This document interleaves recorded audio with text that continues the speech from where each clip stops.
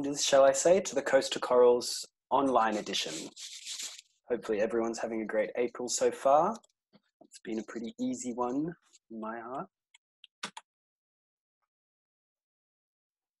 Tonight we have a pretty funky speaker, if I would use that word. It's Sawshark movement and Sawshark research, really. It's not anything in particular tonight.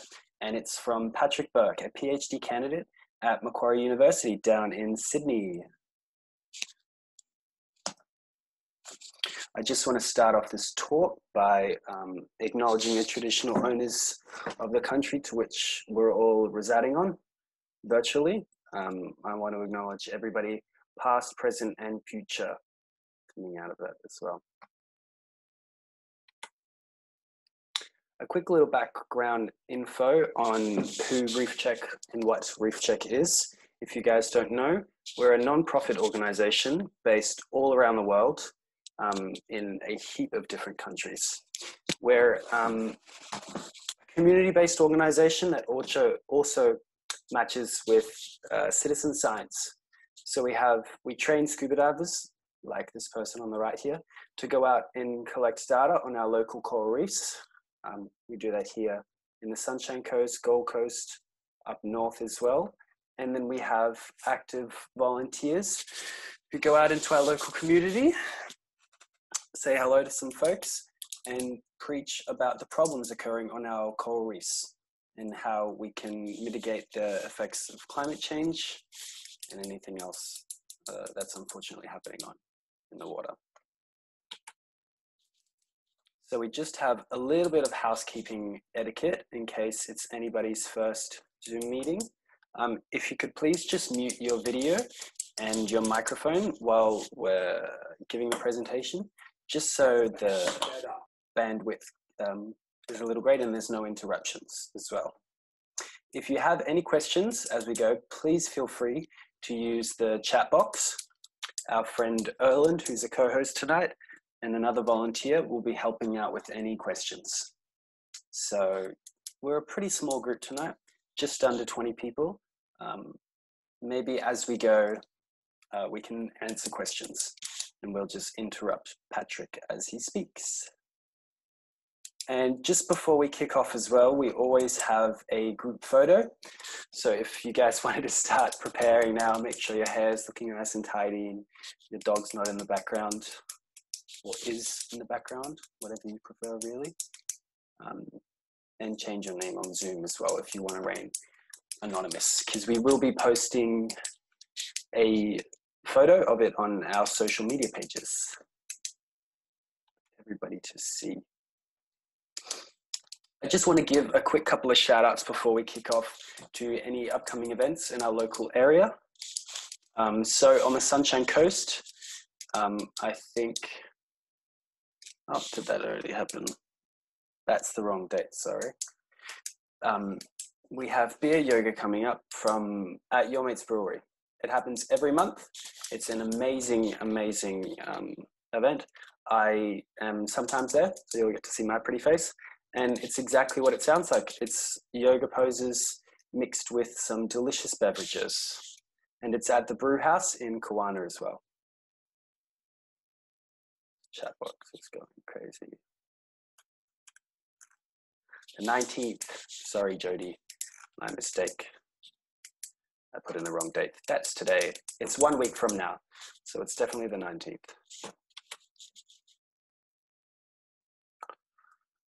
This one's a little bit further away. It's Pramfest, and this actually has the right date.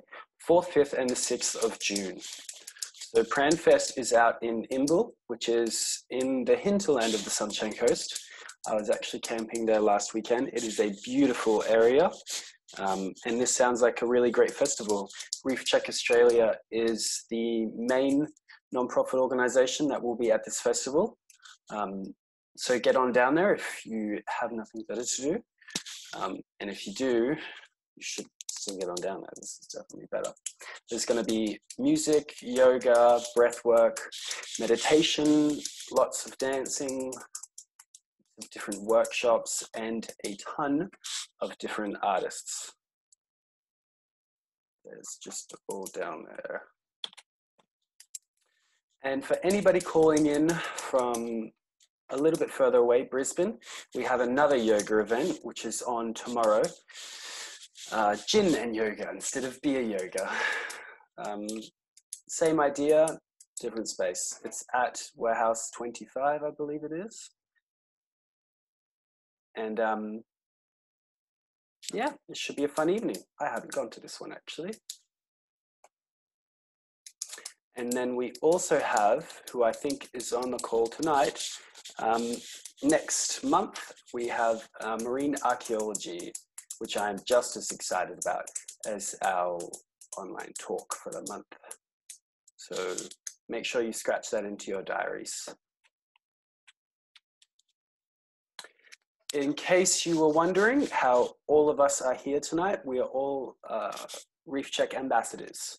So we go through a small amount of volunteer training and they're set loose in the world to make our oceans and planet a better place, really. We have two types of volunteering that you can help out with Reef Check. We have being a citizen science volunteer diver, which is a little more technical. If you're a rescue diver or above, you can apply to be one of them. We only host a couple courses each year. So if you are interested, please hop on the Facebook page or get in contact on our website. And you can be our Reef Check ambassador, which is what I and many other people on this call are, where you hop in on local community events and preach about the wonderful work that we do and hopefully engage with the community and talk to them about ways they can improve their lifestyle to be less harmful for our oceans. And we are also on all social media sites, Facebook, Instagram, Twitter, and LinkedIn. If you haven't already, please give us a follow. We post all upcoming events, any shout outs, anything that's happening on in the Reef Check world, it will be coming up on our social media site. So if you want to stay up to date with anything cool that we do, because why wouldn't you, go give us a follow. And one last little thank you. Obviously, it takes more than a village to keep these talks and Reef Check Australia as an organisation going. So we want to give a huge shout out to Sunshine Coast Council, the Clean Water Group, Mask Events, Townsville Council, Brisbane Council, and the Gold Coast Council. None of us would be here tonight without everybody else lending a hand with us, and it does make a huge difference at the end of the evening. So without further ado, oh, one last shout out as well. As always, I do want to give a huge, massive thank you on top of all our sponsors to our volunteers. This photo needs a bit of an update. We're having a bit of volunteer group change for this series. But regardless if your face is in this photo or not, we want to give you a huge thank you. And because this is virtual, you can give yourself a pat on the back. I'll give you a virtual clap at the end of the evening if you like. And to the most exciting part, and the reason everybody else is here for, is tonight's speaker. So tonight is about Patrick Burke. He's a PhD candidate and a marine ecologist at Macquarie University in Sydney. His research mainly focuses on two different Sawshark species around the southeastern part of Australia. He was from the USA and he's done an undergraduate degree there, as well as a degree in Belgium and another in Australia, because why not?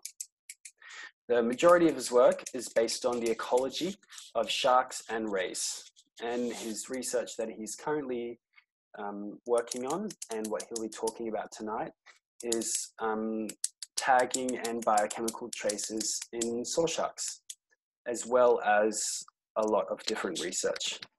So without me explaining any more, I'll hand it over to you, Patrick. Thank you so much. Sweet. Thank you very much for the introduction. No worries. And thanks everybody else for coming out. Stop sharing now. And see if you can share your screen. Yep. How are we going? Everybody see this part? We sure can. Thank you. All that Zoom training's paying off. It sure is. Well, yeah, thanks everybody for coming out. We're going to talk a little bit today about some of the research I've been doing over the past 2 years or so on Sawsharks around Australia. And this is again at Macquarie University, and a lot of our research has been funded by the Save Our Seas Foundation, which is a great nonprofit organization that funds a lot of shark and ray specific research. And we are very thankful for all their funding and their efforts towards my project specifically, and yeah, Sawsharks as a whole. So yeah, we're talking about tagging, aging, and what happens when you can CT scan a shark. Let's see. There we go. Sweet. Yeah. So as Paula said, my name is Patrick Burke. Most people know me as Patty.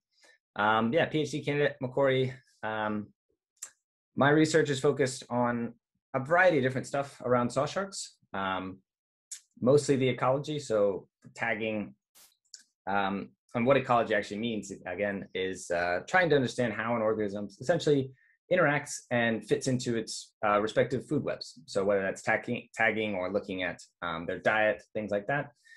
So that's generally where my research is focused on, but we do get into a bit of other things when we have time and when COVID isn't, making research impossible, but it's a lot of fun.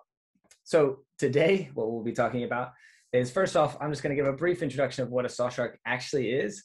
I know a few people at home might be thinking of sawfish, and it is a little spoiler here that we are not talking about sawfish today. A bit about tagging. So what happens when you satellite tag sharks, sawsharks specifically, and if that's even a possible thing to do.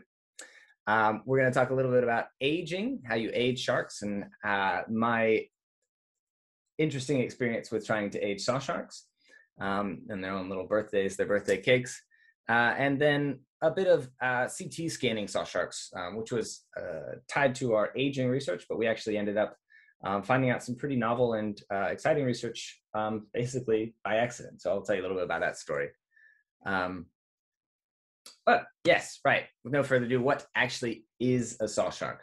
Well, sawsharks are often mistaken, mainly mistaken for their doppelgangers, the sawfish. And even likely now, I suspect some of you at home are thinking of sawfish. Fair enough as well. Most of you are from Queensland, where you guys do actually have one of the few remaining what we call lifeboat populations of sawfish up there. So that's great for you guys and great for sawfish. But we are actually talking about sawsharks today, and it's a regular mistake. So hopefully we're gonna iron that out first, and then we can talk about some of the research. So this is one of my 2 study species. This beautiful little shark is the common sawshark, the Priscophorus serratus. And the defining characteristic for these guys is this really impressive toothed rostrum of the saw. This is also the main reason why these guys get confused with sawfish, because as you'll see in a second, they're similar structures, but if you look closely, there are a few differences. One of the main ones is that these guys actually have these string-like structures that come off the rostrum about halfway down. They're known as barbels, so things like catfish have barbels, goatfish have barbels. I like to think of these as the little Fu Manchu mustache on the sawsharks, but it's one of the easy distinguishing characteristics between the 2 groups. But again, I think we just need to have a few more pictures. My talk is going to try to be pretty informal about a lot of things, and hopefully fill with lots of pictures that are a bit more exciting than just listening to me drone on about my own research. So I hope you guys enjoy some of the pictures. And first up with this side by side is the Sawshark. The Sawshark over here.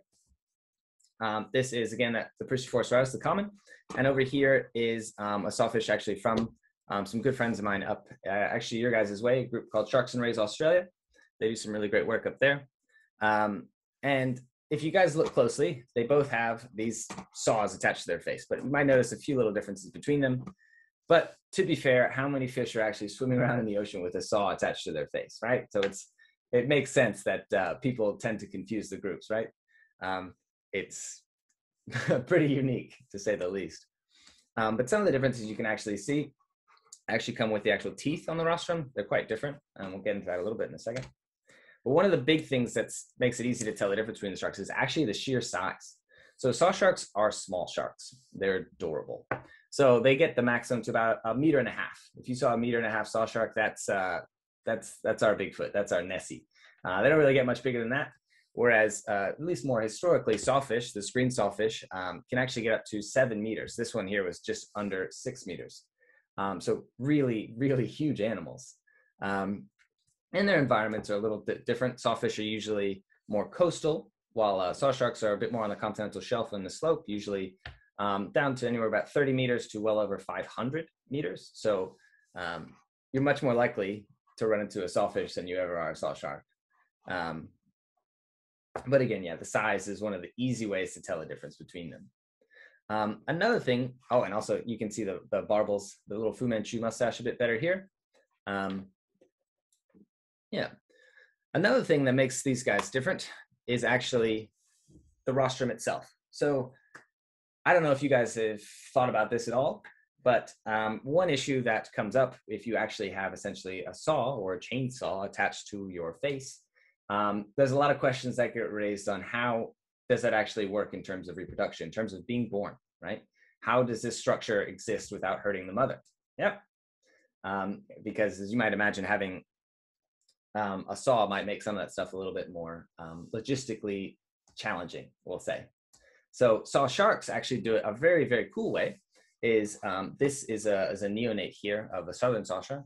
The teeth are actually folded into the rostrum itself. So it's essentially one long triangle. It's not sharp at all yet, nothing like that. And also here's those barbels again, except a bit closer. You can see the nerves that run along this. So there's a lot of sensory structures that are actually inside that rostrum itself. Where Sawfish do this actually a little bit different. They actually have essentially a sheath. So think of like a sheath that you might cover a knife in your kitchen or a sword, something like that. So it's this gelatinous sheet that actually covers the rostrum that allows it to be born without hurting the mother. And both of these things, well, essentially in the Sawfish, the sheath will basically dissolve after a couple of days after being born, and the Sawshark rostral teeth will actually fold out and become pretty formidable weapons, as you can see here. And again, here on the Sawfish itself.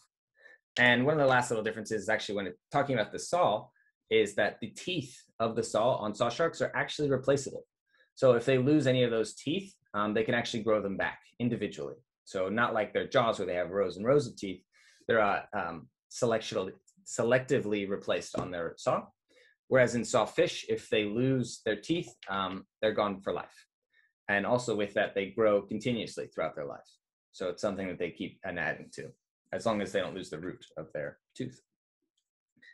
So with that, hopefully things are a little bit clearer between Sawsharks and Sawfish.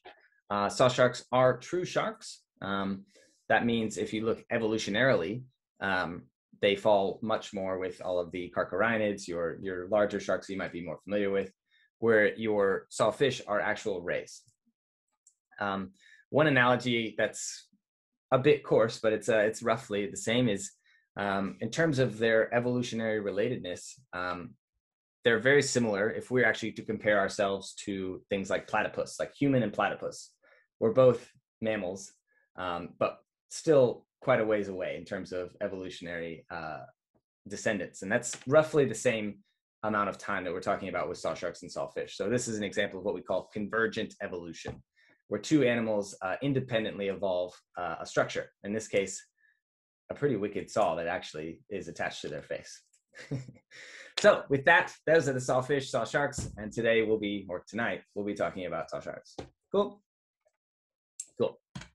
So Sawsharks globally, they're actually found all over the ocean. There's 10 different species. Some of these species we know almost nothing about. Some of these individuals have only been seen a handful of times. Specifically, the Bahama Sawshark, it's very, very rare. And a lot of these other ones, again, aren't as common either. There was 2 new species described recently, the 6-gill Sawsharks. And that was actually just a case of essentially they'd caught these things a long time ago and put them in a museum, and just nobody had actually taken the time to look at them. So it's a case of we don't know much about Sawsharks just because people haven't really taken the time to look. They're animals that aren't regularly seen. Again, you're not likely to see them on your snorkels, on your dives, even if you're, I guess maybe if you're a very intense tech diver, maybe you'll find some down deep, but they're really not something we run into a lot. And most of the information we do know actually comes from the two species found around southeastern Australia, the common and the southern sawshark, which are these two little guys, because they're actually a relatively regular facet in bycatch in Australian fisheries. So things like your gillnet and trawl fisheries. These guys do come into about 30 meters of water certain times of the year, and that's where they'll get caught in gillnets. And that's basically where we know most of the information is. That's one of the most accessible ways for us to actually see these animals. But with that, there's a lot of information that we don't know. So if you guys are aware, most of our information comes from fisheries-derived sources, which can be a pretty biased source because essentially we're catching these animals where people are fishing, not exactly where these animals are going. So we really only have half of the puzzle, really. So a lot of my work is hopefully going to be filling in a lot of these gaps that we don't know, particularly with the ecology side, as I was mentioning. So where they go and how they interact with their food webs, which actually takes me to our first study that we did. We basically carried out a pilot study. We wanted to see if it was possible, or a good idea even, to tag sawsharks with satellite tags to get a better idea of where they're going.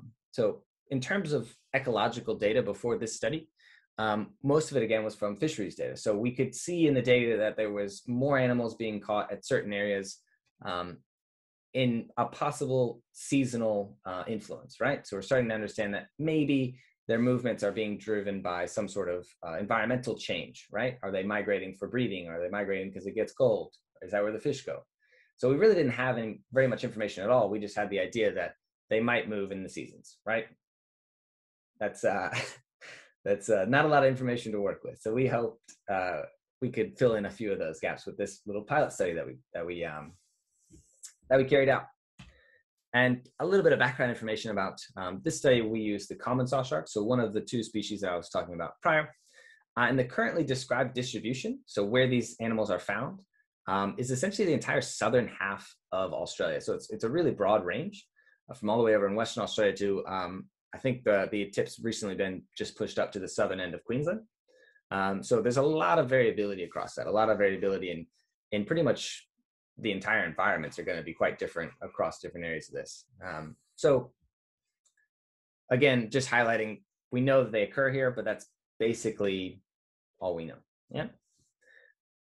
Which took us to the pilot study, where we actually went down off the northeast coast of Tasmania, and we went out on a boat known as the Bluefin, in collaboration with the University of Tasmania and the Australian Maritime College.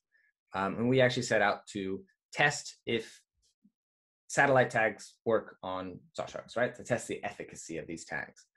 And if it does work, hopefully at that point, we could also get some baseline data, right? We can get our first insights into really how they actually live in the wild.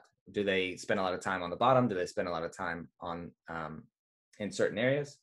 Because as of before this study, we had a lot of assumptions about sawsharks. We assume that they're very benthic, meaning they spend a lot of their time on the bottom, and that they're very localized, which they shouldn't really, it means that they don't really move around a lot. They don't really move from their local area. That's, or I said that is, or that was, I should say, a bit of a spoiler, the assumptions that we had before we actually had a chance to look at these sharks. And to do that, we used a special kind of satellite tag known as a pop-up satellite archival tag. I'll get into it a little bit in a second of how those tags work. Well, right now. So we actually use these tags from a company called Microwave Telemetry. So these tags are pretty good because as the name might suggest, they are archival. So, well, actually, I've got some slides here in a second. We'll get into that. Hopefully it'll be a bit clear of how these tags work.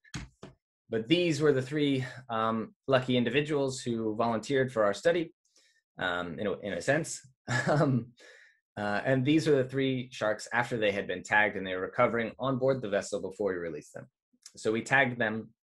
I'm not sure how much familiarity people have with tagging, so I'll try to provide as much information as possible. And yeah, we'll have plenty of time for questions afterwards. So please give us a shout or anything if you have a question. We use the method known as the bridle method. It's by far the most common method used when tagging animals with this kind of tag, well, tagging sharks, I should say. And it's essentially where a small hole is made in the base of the dorsal fin, and then a piece of monofilament is threaded through that and then crimped back together, essentially anchoring the tag to the shark. Yep. And what these tags actually do, let's say these sharks, they fully recover. We're looking at their vitality scores. They start breathing really nicely. And then we start to release them, right? So now we have our little sharky. Yep, he's off. He's just left the boat and he's swimming away. And now he has this tag, and this tag is going to record a few different variables for us. So first off, it's going to record temperature, which gives us an idea of temperature thresholds that this shark might prefer. It'll also record depth, so it'll give us an idea of how it's moving vertically in the water. And it also records light levels underwater. So what light levels allow us to do is to essentially back calculate the rough area of where the shark is or was. So this is an idea called geolocation. So you can basically measure the light levels underwater and then calculate back the rough latitude and longitude points that the shark was at during its track of movement while the tag was on the animal. This sort of measurements, it's a bit tricky with these sharks, again, especially once you get sharks that go in between like the photic zone, so the area of the ocean where light actually penetrates to. So it was one of the main things we were testing with this as well, to see if we could actually get a good idea of horizontal movements with this tag, because it's a bit of a gray area, probably literally at that level. Yeah, so as this works, the shark is released and then it swims off. All the while this tag is recording this information. And eventually, usually through a pre-programmed time, then the tag will come off the shark, because we can't get this information back until the tag reaches the surface, which will make sense with this fun diagram. So how it actually works again is these tags are unable to transmit underwater, right? The ocean and water in general doesn't work very well for trying to reach and talk to satellites underwater.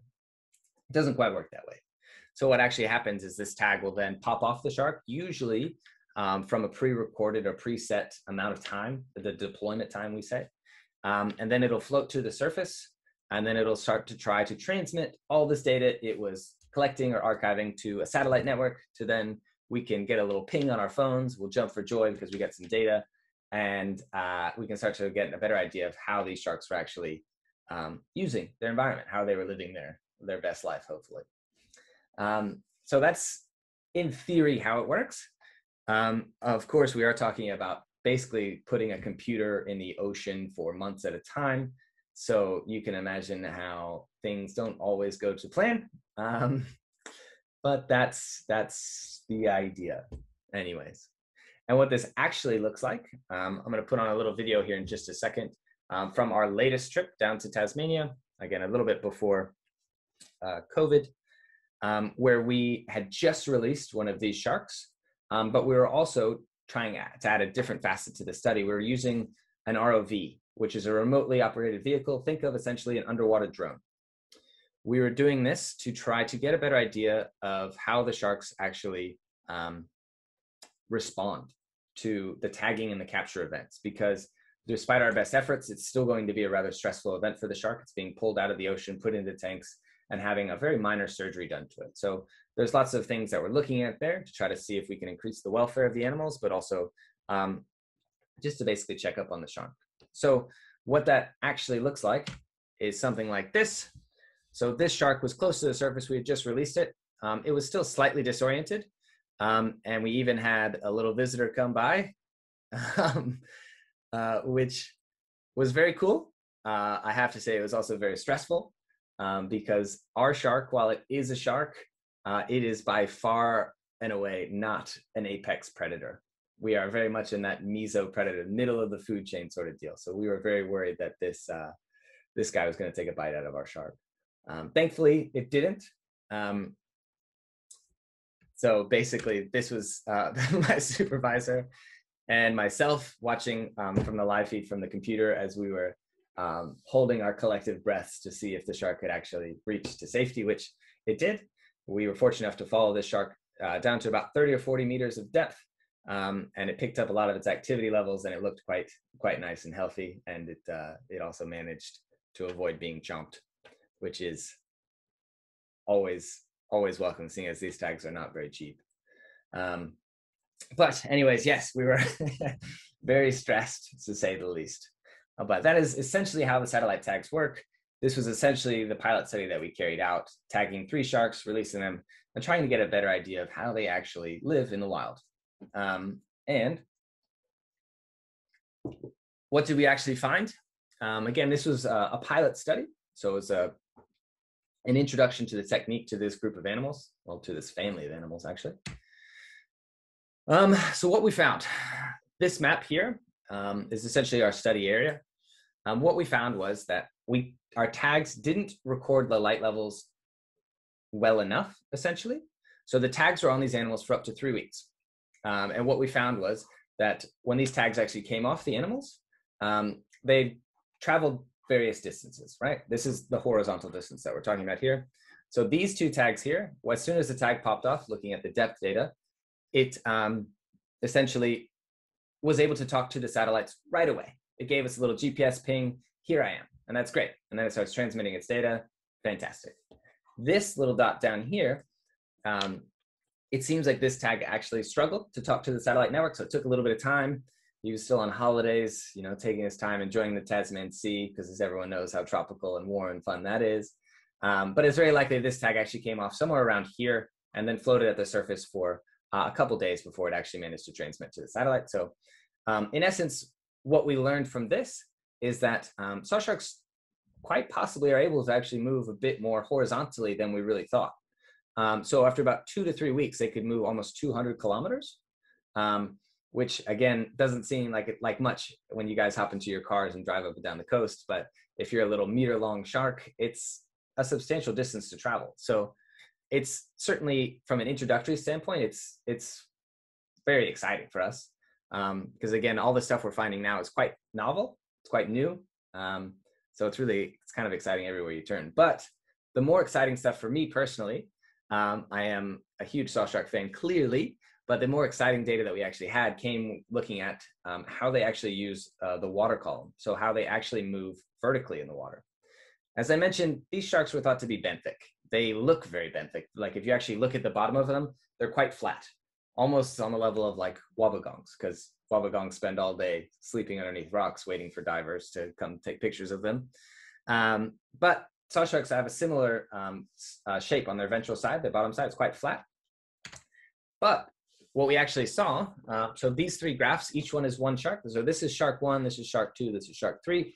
But this shark here demonstrates it quite clearly, is that it looks like these sharks might be going on little soirees in the nighttime that we weren't expecting. So it seems that actually, with these blue dots being the night times and the red dots being day, it seems that they might actually be making what we call diel vertical movements. Yeah, so it's something that you see in other little fishes in the ocean, that they actually, at nighttime, they go up into the water usually to try to feed, and then they come back to the bottom during the daytime for protection or hopefully to avoid larger predators. So this was really exciting for us because, again, even all of the commercial fishermen I've talked to, everybody pretty much shakes their head when they see this data, because nobody really expected Sawsharks of all things, these little sharks, to be making such regular movements up in the water. So it was very exciting for us. And while this shark displays it quite clearly, the other ones are a little bit more chaotic. There's a bit more noise there. So with this sort of data, it's promising in terms of a pilot study, exploratory. And we're actually carrying out a larger tagging study currently to try to both figure out more the case of the common sawshark for this study, but also on the southern sawshark as well, and how they might actually interact with each other in the wild. So some pretty cool data here. And what we actually saw at the beginning as well here is there seems to be very little vertical movement right when they get released. So this is the time when they get released, and this is afterwards, right? So this might be what we call a post-release response. As I mentioned, the tagging and the capture events can be quite stressful for the animals. So it's quite possible that they really just hightail it out of there. Basically, they usually go to slightly deeper waters, as you can see, where, again, they're a little bit safer. So that's what that looks like. So again, kind of exciting. And in terms of our little pilot study here, what did we actually learn? Again, they're not as benthic as we thought. Benthic meaning essentially tied to the bottom of the ocean, right? And they appear to make these diel vertical movements. They actually like going up in the water column. And we found that satellite telemetry can work on Sawsharks. There's definitely ways that we're improving it, trying to find better ways to keep the tags on the animals for longer, trying to find ways to make the tags essentially smarter for our study species. And that's something we've been working on. And again, we think that they move more than we thought, which is all very exciting stuff. And a lot of that information was, again, previously unknown. So this study was the first one to actually look at any sort of movement or ecology in Sawsharks at all. So we're very happy about that. But that actually takes us on to the second caveat of the story for today. And that's looking at trying to age Sawsharks, right? How old is this shark? It's very important information for fisheries. That's often how fisheries and government management organizations actually calculate how much of a fish you can take from a population in terms of sustainability, something they call maximum sustainable yield. We won't get too much into the whole policy side of everything, but this was essentially what we were trying to look at. But it takes me to the first question of how do you actually age a shark, right? They don't have passports, they don't have driver's license, they don't have birth certificates. So you can't really go to the tried and true. So you have to come up with new ways to try to figure out how to actually calculate the age of a shark. And how predominantly that's done in sharks is using the vertebra or the backbones of the animal. So if you guys might be more familiar with how you actually age trees. You know, if you cut down a tree and you look at the tree trunk, you usually see rings or little bands that go out from the center. And the idea is how many rings there are, it's how old the tree is, right? Generally speaking, that's actually how it works with sharks. So that's generally the idea. And how you actually go about that in terms of an experimental point of view is you don't really, well, we'll get into it, okay. So how it actually works with sharks, instead of cutting down the tree, you actually have to take one of these vertebrae and you cut it in half, and then you cut it slightly again to get a small little section out of the center of the backbone of the vertebra. Yeah. And due to the shape of shark's vertebra, you actually end up with this little bow tie-like shape. Yep. So this is the center. It's vertebrae themselves are quite concave in the center, so they come to a little point there, and you get this this sort of shape when you cut them. And the idea is that you'll be looking for these rings, these what we call band pairs, on the outside of this little edge here. This edge is what we call the corpus calcareum. Don't worry, there's not going to be a test later, but that's just what we call it. And in theory, again, I'm going to say this a lot, in theory, that's where you should be able to find band pairs and count to see how old a shark is. Yep, too easy, happy days. So how this looks like in something here, this is from a great hammerhead from a friend of mine, Vincent Raoult et al. They were doing some resource partitioning and some age work on the great hammerheads here on southeastern Australia. You can see this is that corpus calcareum I was talking about. And when I said band pairs earlier, I should have specified this. In rings and trees as well, you have periods where there's a lot of growth and then no growth, a lot of growth and no growth. So what that actually looks like on tree rings and on vertebra is you get periods of this light, or maybe it's these up here, these light spots and these dark spots here. So this is what we call band pairs. So when we talk about a single pair, it's one of each of these. So it'll be a light and a dark together. And again, in theory, this should visualize 1 year of growth in sharks. Yep. This is just a quick introduction to shark aging, how it's supposed to work in theory. As most things go, especially living animals, they don't really want to do what you tell them to do. So we'll get into why I say theory a lot instead of the reality. So with that in mind, we tried to apply this to Sawsharks. Yeah. So we did the first time, right? We cut it in half. Sawsharks actually have a slightly different shape, a structure of the vertebra. It's the same bow tie-like shape, but instead of having that solid center like the hammerheads do, they actually have a lot of open gaps here and just these struts, if you'll call them, going across. This area is called the intermedialis, but again, there's not going to be a test later. But so what we did this, and then we were starting to look on this little edge here, and you might notice some differences between this and our great hammerhead is there doesn't really seem to be much going on there, right? So we were scratching our heads, being like, okay, sure. Maybe we can try some other techniques. Maybe these band pairs are just not easy to be seen regularly. Yeah. So ways you can actually do that is actually by using different chemicals and different techniques to try to bring those band pairs out. You know, if they're not really very visible, you can do different kinds of stains, we call them. This one's a common one called alizarin red S. We did this stain and we couldn't really see much bands either. So we opened up our toolkit and moved on to another stain, something called crystal violet. It's certainly a pretty stain to work with. It'll stain your lab coat like crazy. Your fingers will be purple for a while.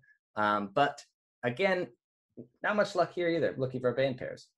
And then we kind of expanded it a little bit more. And instead of actually making this section that we talked about, some people had had success with actually staining and looking at the entire vertebra itself.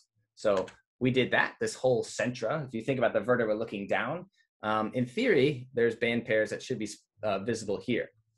Well, we tried this one and still no luck, right? So we're moving on into our techniques, and we moved into something called histology. It's basically very small cuts and looking for the actual structures of these bands on a very, very, very microscopic level, and still no luck. So at this point, my patience is growing very thin. This is when my supervisor is telling me to calm down. We'll figure something out. So we kept trying. This time we tried a slightly different technique. It's essentially burning. It's when you use basically temperature or charring to try to bring out those band pairs, because apparently that works for some sharks, particularly blue sharks it works for. Then we decided to get a bit fancier. We're like, okay, well, if the easy stuff doesn't work, let's get fancy. So we tried scanning electron microscopy, right? SEM. It makes for very pretty pictures. Almost everything you take a picture on under SEM looks very nice. But still, we couldn't find any band pairs. So we moved on to another one that's quite novel, quite new. And we decided to do something called micro X-ray fluorescent microscopy. It's a big fancy word that essentially uses X-rays and microscopes to look for the actual chemical existence of these bands. So these bands should, in theory, be visible in their elemental signature, right? And at this point in time, still no bands. So we had a fantastic experience, a very thorough test of my patience and my supervisor's patience. But we actually did learn quite a lot out of this. So myself, I learned a lot of new aging techniques that I didn't know beforehand, even though if they were a little bit fruitless. But what we're learning now, what is already pretty well documented, is that shark aging is rather species specific. So the interesting part is that sawsharks didn't actually have any visible banding. So this has been observed in other species as well, particularly when you get into species that are more in the deep sea. Some things like the Greenland shark is more of a famous one. So for them, it has to do with basically the lack of calcification.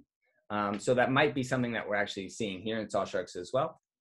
But again, 8 different techniques failed to age sawsharks, but it kind of raises more points about new techniques are actually needed for shark aging, which again, isn't specifically sawsharks. This is a couple other sharks that really, we really don't know much about how long they live, which is kind of an issue when you think about the fact that they're still being taken. In Australia alone, there's about 300 tons of sawsharks being landed each year. And we still don't really know exactly how old they live. So it's definitely an area of research that we helped move forward with this study a little bit more. And there's actually some very exciting new stuff coming out of new microbiological, like genetic techniques, actually looking at the DNA of sharks to actually try to figure out how old they are. Won't get into that too much now, but there's definitely some cool stuff going on. And I'm excited to maybe try some and apply some of that to sawsharks in the near future. And this takes me to the last topic for tonight, for today, wherever you are. It's actually CT scanning sawsharks. So why would anybody CT scan a sawshark, right? So Originally, this was actually tied into our aging work. So we were looking at how the vertebra actually changes along the column, right? So how it actually changes from the head to the tail. Because there's been some work in actually how that shape might actually reflect or maybe mislead us in terms of how old a shark is. But we decided to take a bit of a novel approach, something that most people don't really do. So what we decided to do is actually take three of our Sawsharks into our local university hospital. And we caused quite a stir, to say the least, between the patients, the doctors themselves. Everyone was very excited, a little confused why there was a Sawshark in their hospital. But overall, they were very excited to help us with the research, and we're very thankful for them. And I think their CT scan probably still smells a little bit like shark, but anyways, it was quite an exciting thing for us to do, and we actually kind of found more information than we thought we would have. So what we actually have here is one of the CT scans of the Sawshark, one of ours. And this square over here on the right is basically the rough area that we're looking at in this scan. So what I'll do now is I'll play the video, and I think it'll loop a couple times, and you guys can have a look at it first without me saying anything and try to see what you see yourself. So we have some very cool stuff going on here. I, of course, was grinning ear to ear by the fact that we were using a CT scan on a shark. I thought this was the coolest thing in the world. The CT tech was absolutely there with us. We had made up whole stories about our sharks and their whole livelihoods and everything. It was quite a lot of fun. So what we're actually seeing here, I'll give a little bit of a spoiler. So we were interested again looking at the vertebral column, right? So the backbone. And I'll see if I can pause it actually where you can see the backbone itself. So we were looking at this. So this here is the spinal column of a shark, at least a Sawshark. And maybe you guys can actually see as you get this is kind of what you're looking at, that bow tie shape we were looking at with the aging. But essentially we were taking measurements, seeing how it actually changed all along the body. So we did a bunch of CT scans all the way down from the head to tail, and I measured a lot of vertebra. But as we actually go deeper into the shark, we start to see a lot of other things happening here. We start to see some other little vertebral columns down here, maybe a little head, a tail. And when we were actually looking at this, we were looking at a different dimension first. We were looking actually into the shark from a different axis. And I originally thought that maybe we were looking at a pregnant Sawshark. You see all these little vertebral columns. We got very excited and everything like that. But it turns out the story actually got a bit more interesting than just a pregnant shark. What it turned out to be was actually that these sharks had had quite a feast before they'd actually been captured. So why this is interesting, right? Obviously sharks eat fish, right? What's interesting is more than that. So maybe if I can actually get to the next slide. What we have here is the same CT scan, but actually it's a 3D reconstruction of it. So what we can actually see if I play this is you start to see a bit more of the picture here, right? So you start to see it's generally fish, right? These are something known as a banded grubfish. But what we start to see is you get to see some heads, you see some tails, and all this stuff along, right? And what we started to see was, oh, that's really cool. This shark is very full. It's also very exciting for scientists to actually find sharks with fish in their stomach. One thing this lets us know part of their diet, because most sharks, most predators you catch usually come with empty stomachs. But the cool part still wasn't quite that. The cool part was, if you notice that all of these fish are actually facing the same way. This was something that we had like a very aha kind of eureka moment, if you will. So what we started to figure out is that it seems like Sawsharks are actually choosing to eat fish head first. Yeah. So, which might sound kind of bizarre at first, because when most people see Sawsharks, they see sawfish, they see this big saw attached to their face, right? So they just assume that they must use that, you know, they must chop up fish with that, little sashimi for them underwater, something like that, right? But we're starting to see that maybe the rostrum itself is much more of a precision tool than it is a destructive tool. So if you think about fish, let's say Telias, your general fish underwater, your reef fish, lots of people like to talk about the evolutionary arms race, right? How things start evolving, predators evolve things, prey evolve things to better counteract those things. So if you think about most fish, right, they're actually, they have their own little defenses. So in most fish, this actually comes to very spiny dorsal fins. Maybe if anybody's ever gone fishing and they got a fish and they were trying to release it, and the fish might have accidentally stabbed them in the hand, because they actually have these little spikes over their body to try to help them from being eaten, right? It helps deter predators, let's say. But it seems like saw sharks might have actually figured out a way to overcome these defenses. So if they're able to actually, let's say, stun a fish or even knock it with its rostrum, they might actually be able to then carefully and by choice actually ingest these prey head first, which is a really cool thing to see, because you don't really see or even think about that much in sharks. Most people think of sharks, they think of, your great whites when they're using very large teeth made for biting and tearing, while saw sharks actually have much smaller, still quite sharp teeth, but they're much more limited in their ability to actually to bite prey, especially with a rostrum attached to their face and their mouth underneath. So it seems like they actually might be ingesting their prey head first. So a very cool thing for us. We were definitely very stoked about that, especially in the hospital. The doctors weren't sharing our enthusiasm. They were just happy to get the shark out of there, but it was very interesting. So what we found is that sawsharks do appear to ingest their prey head first. This picture is actually a macro shot, a close-up shot of a sawshark mouth. So they do have shark teeth. They're true shark teeth. They're triangular, they're sharp, they're pointy, and they have rows of them that are replaced sequentially. But they're limited again because they're not really able to bite and tear things very easily, as well as their mouths are quite small. This is what we call being gape limited, basically how wide you can open your mouth, and that'll be directly related to what kind of fish you can eat. So if they're actually able to think about it and to ingest their prey head first, it actually maximizes the size of the fish that they're able to eat, while also protecting themselves from any of the defenses of the fish that they might have. And in essence, we basically found that CT scans can provide a lot more information than when you first set out. Where we were looking at the vertebra, the backbone of sawsharks, we actually ended up going a bit further and finding a lot more about their behavioral foraging. So something that is hard to find out when sharks are basically spending their lives at 200 to 500 meters depth. You're not really going to be able to just pop down with a GoPro and have a look. So really cool information that we found, and yeah, very, very lucky to have something like that. And yeah, with that, these are some of the papers that we're talking about today. Struggling with age was obviously our our aging experience, test of patience, no doubt.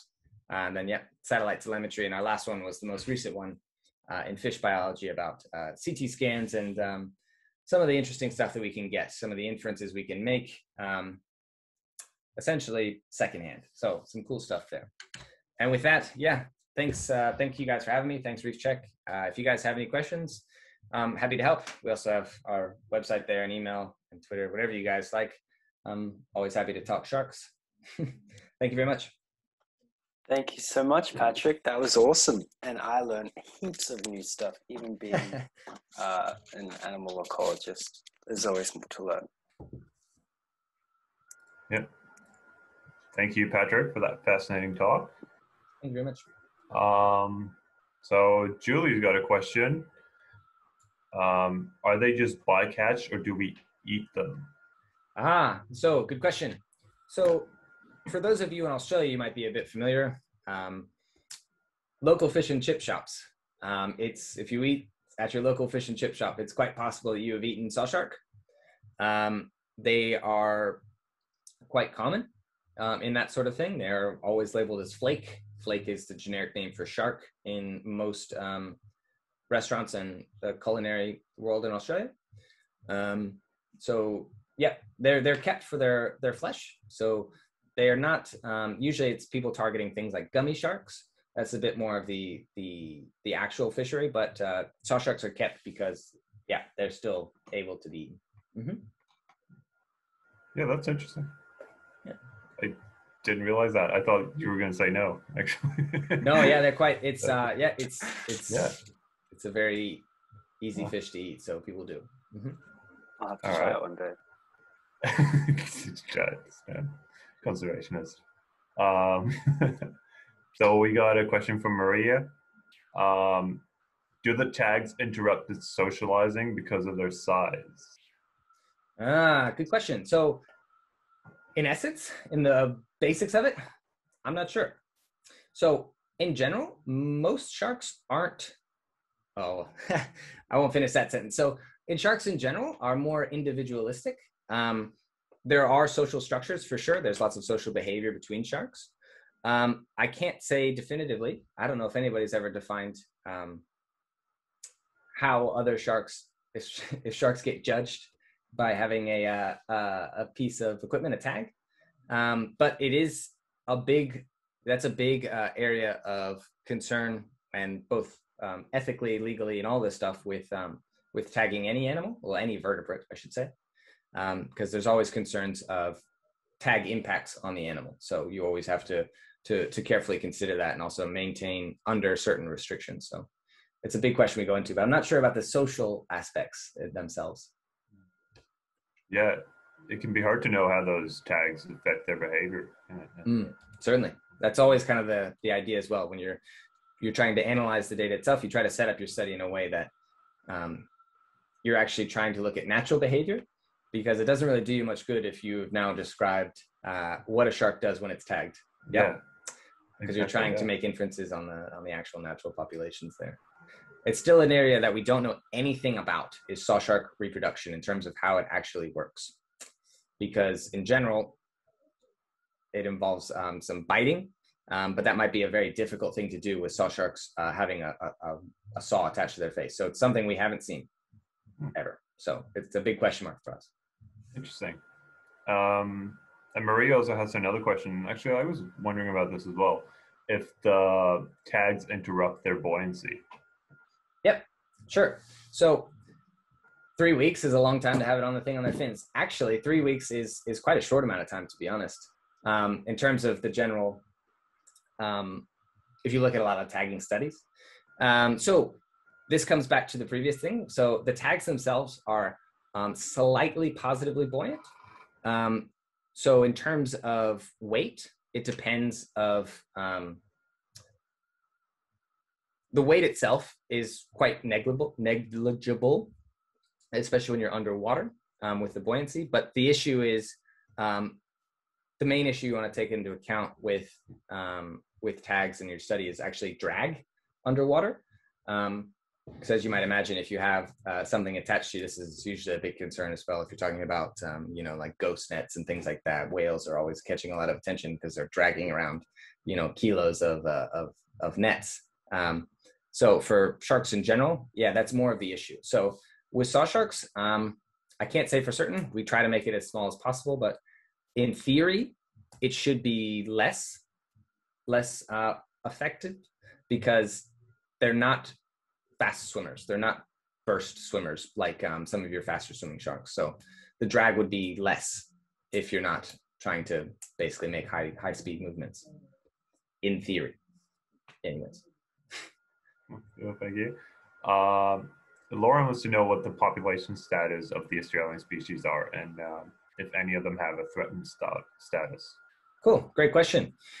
So as of right now, I think they're still doing, the IUCN specialist group is actually they're reevaluating, the IUCN shark specialist group, I should say. They're the ones who are in charge of the statuses for sharks globally.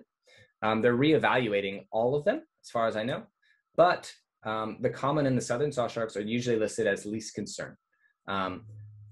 We want to provide more data for them, because again, we don't know a lot about their life history, and that's usually one of the main things that factors in. So we're not really, in terms of the current status, it's least concern. Most of the species globally are actually data deficient. As I mentioned, we do catch the common and the southern here in Australia, so we actually have a bit more insight, where I think the Bahamas sawshark's been seen like 3 times, maybe 2.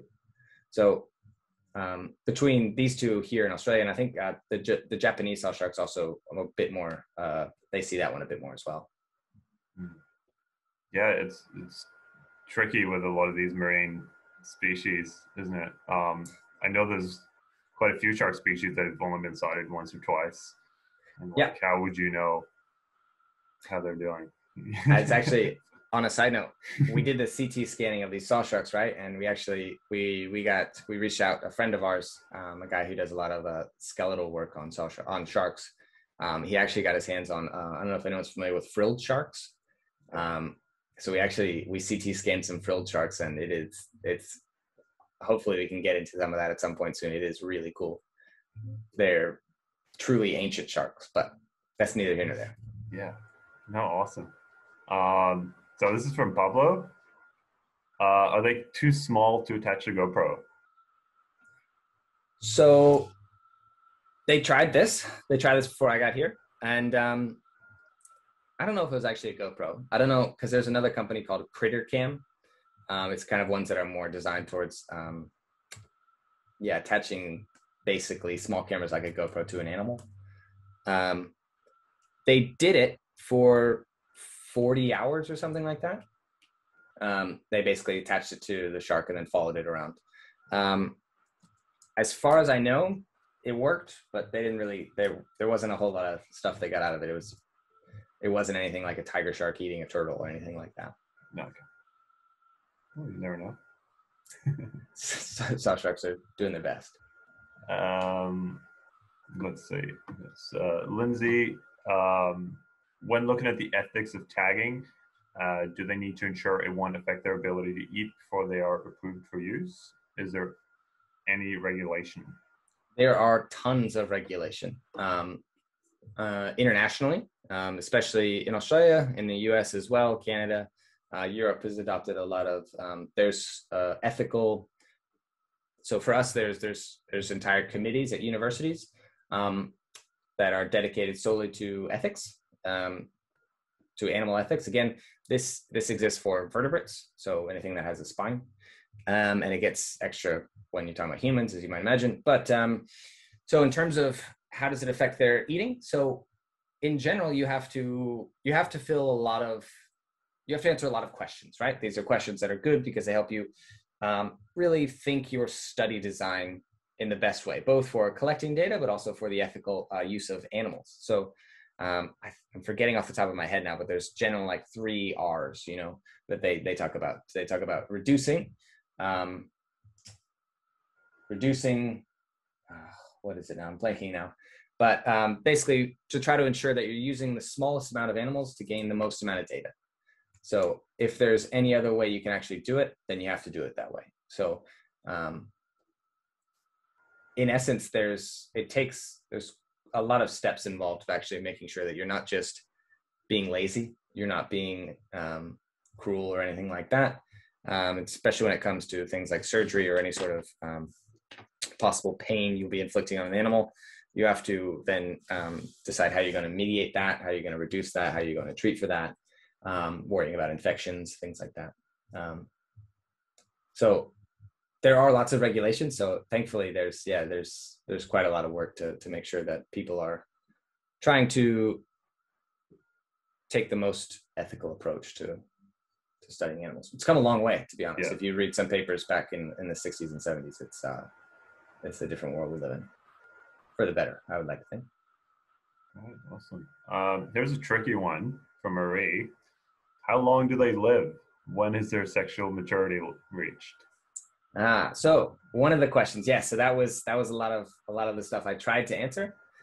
And one of the parts that I didn't talk too much about it, but one of the reasons why it's actually quite interesting is because there actually is, it's not a published study, it's a government report where they were actually able to age Sawsharks. They used one of the ways that we used. That's one of the reasons why we used that one. And we weren't really able to reproduce it. So it's always interesting. That's why we're talking about trying to introduce new ways to age sharks, because it seems like band pairs themselves are, well, this is a whole can of worms, to be honest. There's a bit of a debate now of the applicability really of band pairs, because what we started to see is that band pairs themselves are very species specific, meaning that even if they do have band pairs, it doesn't mean that these band pairs are actually being deposited a year at a time. So if we look at things like mako sharks, that's actually not the case. So with mako sharks, it's actually, as juveniles and subadults, they actually lay down, I believe it's two pairs per year until they reach adulthood, where they actually go back to one band a year. So there's a lot of work that people have been calling more for what we call verification. So trying to actually verify species by species what the actual, basically how it works by each species. So there's a lot of work to be done there, and it's yeah, like I said, it's a bit of a can of worms. So what they found is that basically 10 to 15 years, depending on the species, is how long sawsharks live. But again, there was another, there seems to be, we think they live longer than that by personal communications, basically. Sexual maturity. It depends. So in terms of length, I can tell you at around 800 millimeters, 80 centimeters is when they actually basically get mature. That's when we start finding females with eggs, or yolk sacs, I should say, which I would probably say is around 5 or 6 years, roughly. Nicholas has a question in regards to your migration figures. So 2 of the sharks have less sampling days. Are you planning to track them more days? Yeah, cool. Great question. Glad you noticed that. So, oh, hey, Nico. So what actually happened, this was a pilot study. So we used a technique, as I mentioned, it's called a bridle method. It's where you basically make a small hole in the dorsal fin and you loop a monofilament through that. And I'm suspecting that it actually might have come off. The tag might have come off a bit early. Again, you're talking about computers in the ocean, so sometimes things don't go exactly as you plan. So we've actually been kind of experimenting with different types of attachment methods to hopefully keep them on longer. So in essence, the tags came off the shark. That's why the sampling days are shorter than each other. Yeah.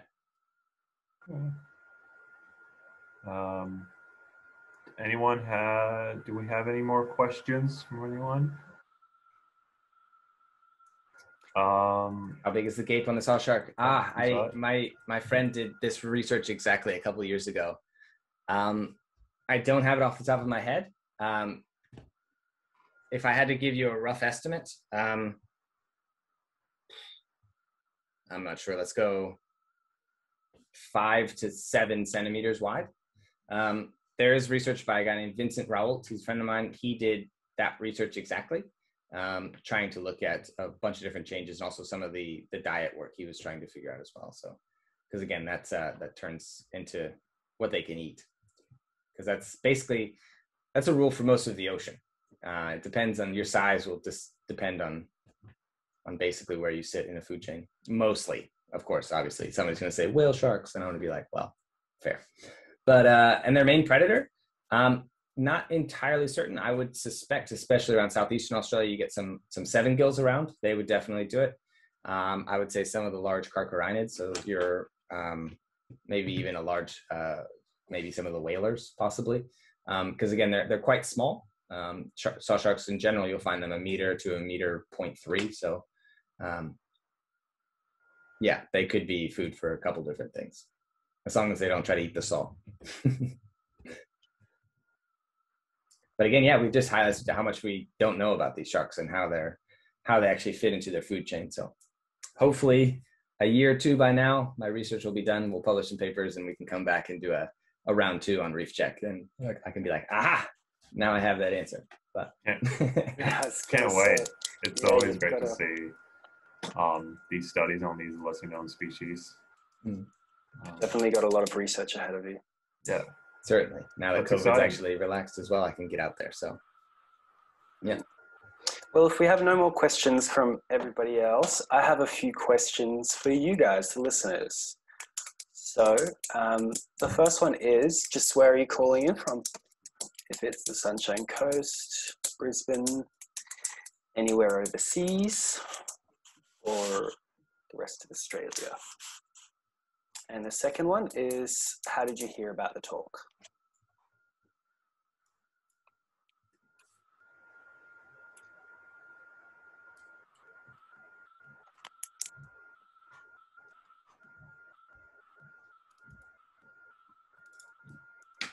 And just before everybody darts away as well, I forgot to do it before we started. We'll end the presentation and we'll take one big group photo, a virtual group photo obviously, but it's still just as fun. So if everybody wants to start flipping their cameras on.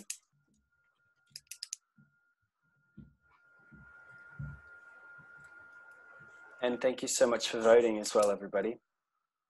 I'll end the polling now and we can get sorted on that photo. So.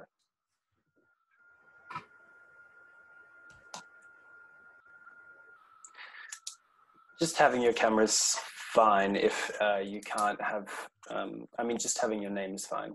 If you don't want your name to be on here, obviously, you are more than welcome to change your name.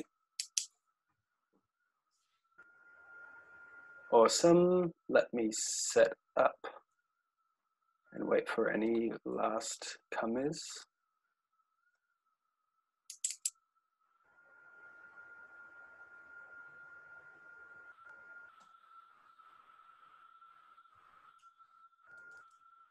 Cool. Well, everybody smile. Oh. I love the backgrounds coming out of some of these. How to turn on your camera. Marie, there should be a little share video button on your phone or, you've got it. Wonderful. Lovely to see everybody's faces after a talk of quietness. Awesome. I should have some photos there.